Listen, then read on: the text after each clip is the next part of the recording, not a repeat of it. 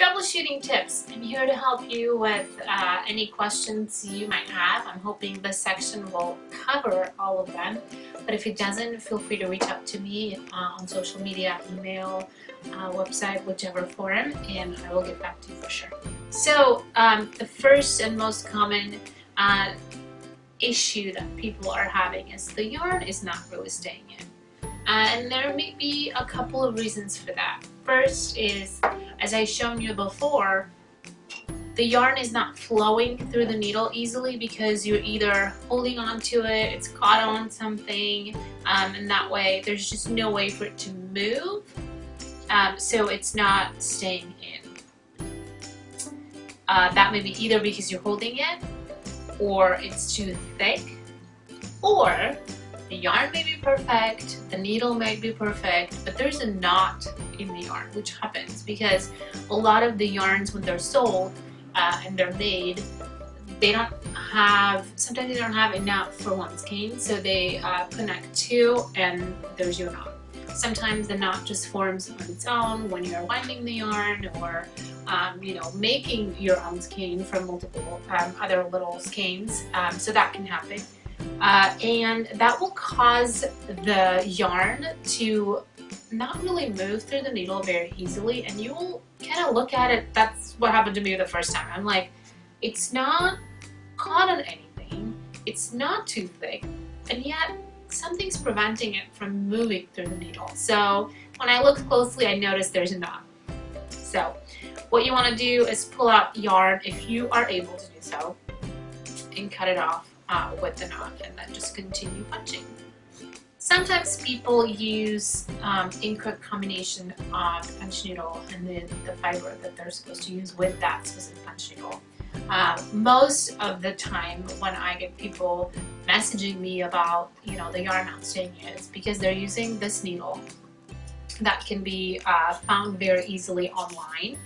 And they're trying to use yarn with it, but the yarn is just simply too thick to move through this needle easily. If you're using a thinner needle, you need a thinner yarn, or you can use embroidery thread as well. So as long as it's moving freely, you're good to go. Another reason why your yarn may not be staying in is, let's say you have the correct yarn, you have the correct needle, and yet it's not working. Fabric. Fabric is the issue. A lot of people try various fabrics, and that's great. I always encourage it. If you find a fabric that works, do it. Work on it. It's totally fine. But if it's not staying in and you have the correct combo of yarn and needle, the fabric is probably your culprit.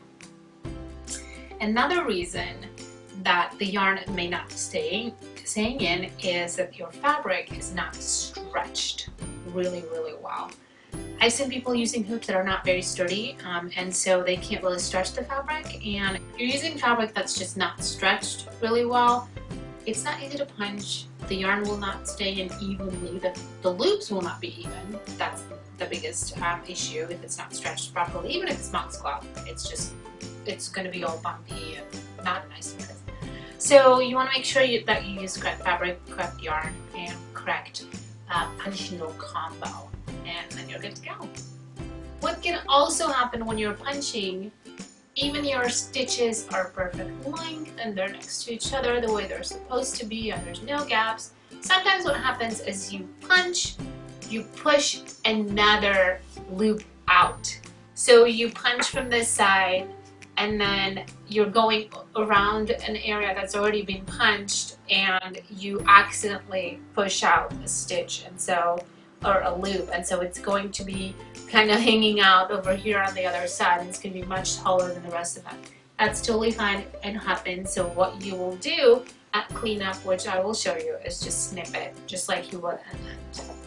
And last question probably of the ones that I get is, do I need a knot? Do I need a glue?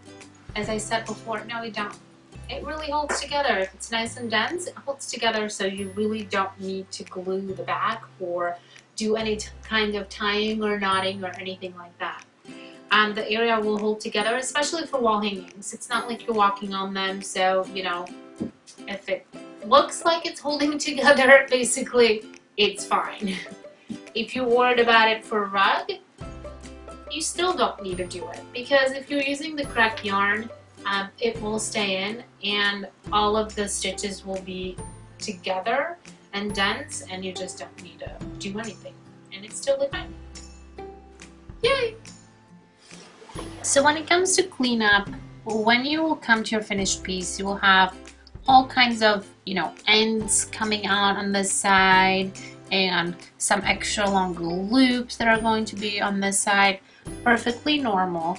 What you want to do first is you want to take your punch needle, and all the lines that kind of seem out of place, all the loops that seem out of place, you want to kind of straighten them out and want to make sure that they create the shape that you initially punched on the other side. So you always want to check on this side, kind of see, oh, this goes like this goes like this, and on this side it's a little crooked. So what you want to do is kind of push the stitches in the way they're supposed to be, and then once that's done and you're happy with all the lines that are clean and they look the way they're supposed to, then you can worry about your ends and your long loops.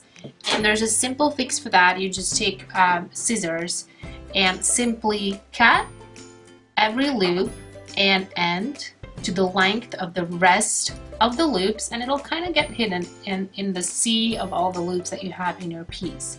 And you continue to doing that for the whole piece until you're happy with it, and you're done and you're ready to hang your piece.